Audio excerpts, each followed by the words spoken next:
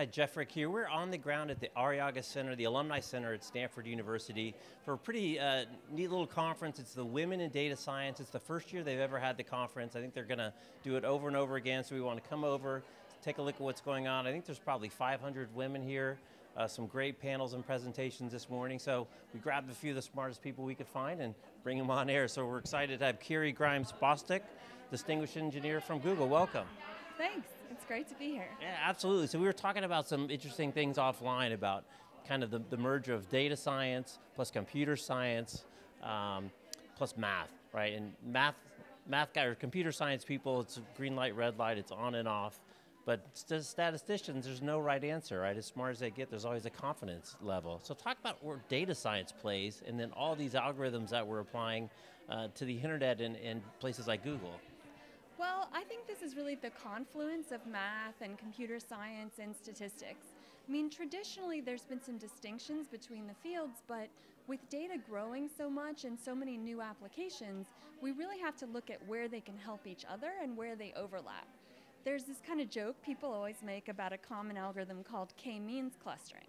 K-means lets you extract clusters or meaning out of different types of data, like users that are similar or movies that are similar. And the joke is k-means converges, but we don't know what it converges to.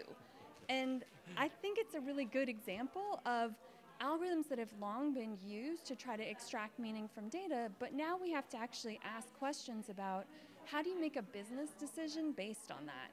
And that's something where you need the kind of computational ability of computer science, but you also need the confidence from statistics to really know that Netflix or Amazon or Google could make a decision based on that. Now it's interesting too, you talked about making some business decisions because there's just so much data, and even Google, which has arguably as much computing horsepower on demand as anyone, still has to make all these trade-off decisions on something as simple as search. And you brought up a good example. I'd love to get more insight on like searching on a tweet and how much effort do you need to find the tweet? How do you get the tweet? What's the business value of the tweet? And then what's the expected behavior to return that? It's a quickly evolving and growing challenge.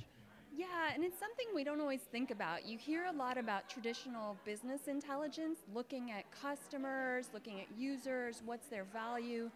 But you also have to think on the back end, where data science is really important, is in helping a company decide, hey, I can't brute force this, or if I do, it means I have no computing power left to adapt to a new tweet or adapt to a new kind of content that comes along.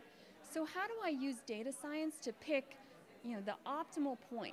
How much computational power do I put into indexing that tweet versus what's the value of going out and getting this whole new set of content that somebody's created on their own homepage that's more static? And even the algorithms we use to actually index and crawl and find the right meaning of that content and look for keywords, you can't brute force it. There's just too much stuff being created. And if you do, then you've spent a ton of cash on compute power that maybe would be better spent on a feature or a cool new rendering or the ability to understand structured data. And that's the kind of trade-off internally that I think products that recommend things for users, look for search results, are making every day. That's interesting because there's so much talk about machine learning, right? And the machines are taking over, but you bring up such a great point that without context, you could spend so much more resources trying to get to the place where somebody with a little bit of knowledge, a little bit of experience can get you there to start the journey, so you're not grinding through all that massive amount of stuff on the back end.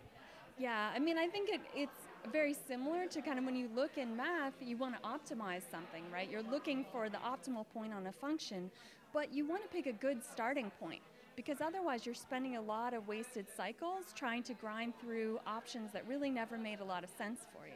And it was interesting this morning in some of the keynotes talking about different types of algorithms based on what is your objective. Are you trying to bundle? Are you trying to get something back quickly? Because there is no perfect algorithm, right? It's all based on an objective, and you have to make trade-offs. There's still, with all the computing horsepower that Google has and all the money that search is driven, you still have to make decisions. You still have to make trade-offs. Yeah, because something like running an algorithm in a batch form can give you a lot of power because you have time to find the best document for a query or find the most recent document, because you can look at everything at once. But you really want to be able to do it online too, because then you can always be incorporating new content as it's created. And so making that choice, or finding some hybrid where you're passing some stuff through online and some stuff is being, handled as a batch, is a really important part of how compute systems work today. So you graduated from Stanford, I think you've got your PhD in 2003, been at Google ever since, so you've been there for a while.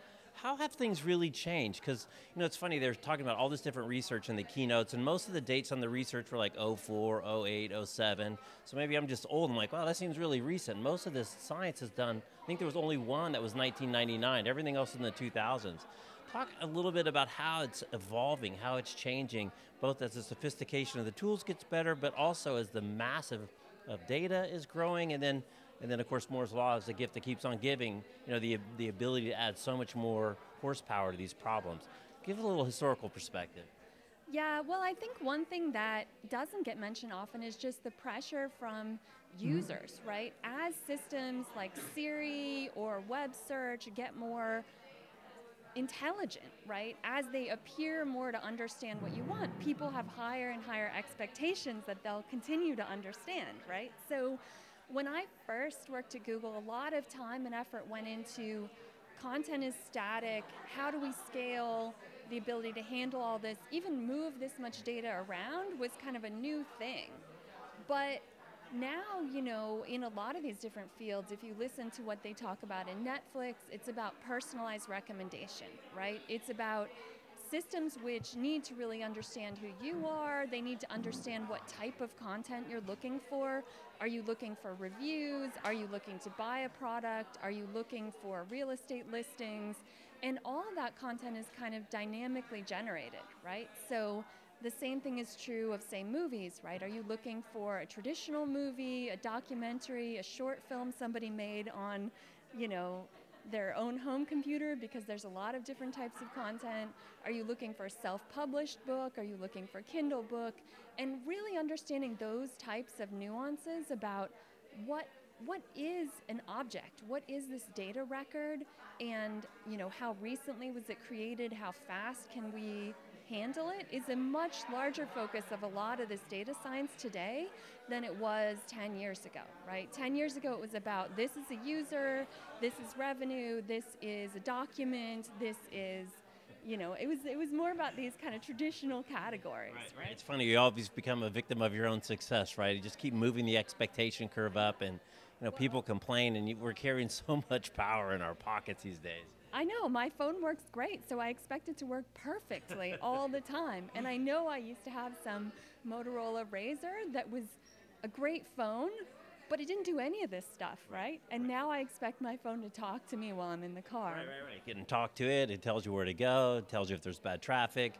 But it's funny too, again, back on the recommendation engine, because what exactly, are you trying to give me something that you think I like? Well, maybe I'm in the mood to discover. So, there's so many subtle nuances to try to answer that question, and there really isn't an answer, right?